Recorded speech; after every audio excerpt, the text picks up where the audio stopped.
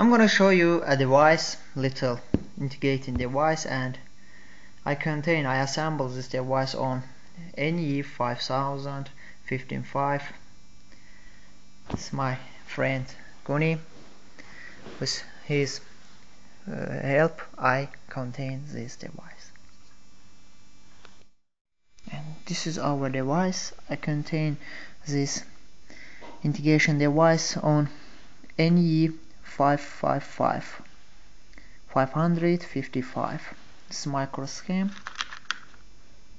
We have 8 pins, and I show how we can assemble our impulse generator in last videos.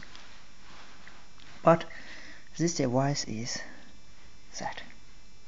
This is more compactly than we assemble in plate, and we can reduce and decrease our frequency. Reduce and increase our frequency like this.